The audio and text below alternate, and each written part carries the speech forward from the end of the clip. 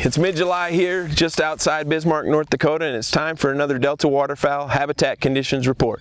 I'm Matt Chouinard, Senior Waterfowl Programs and Research Manager for Delta Waterfowl.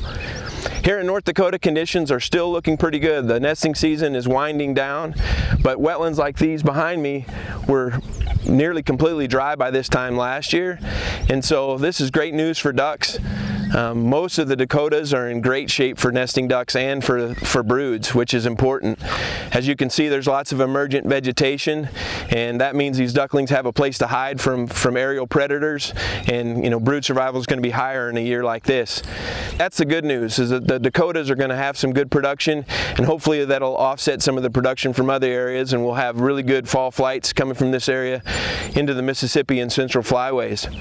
Southern Saskatchewan, southwestern Manitoba are pretty dry this year. They haven't had a lot of rains this summer, and it's been spotty. There are some areas that are in better shape, but for the most part, the southern part of the Canadian prairies are in poor shape.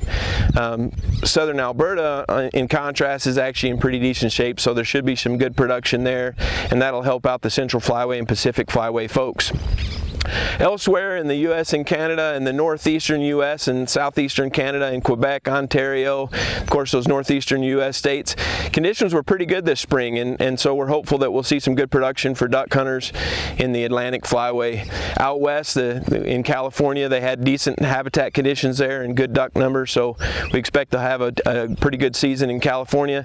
And like I said, Alberta had some good habitat conditions, and that'll send some pintails and mallards down the Pacific Flyway. That's it for the July Habitat Conditions Report. In August, we'll have the results from the U.S. Fish and Wildlife Service and Canadian Wildlife Service breeding habitat and population survey, and that'll give us a really strong idea of what to expect in our fall flight.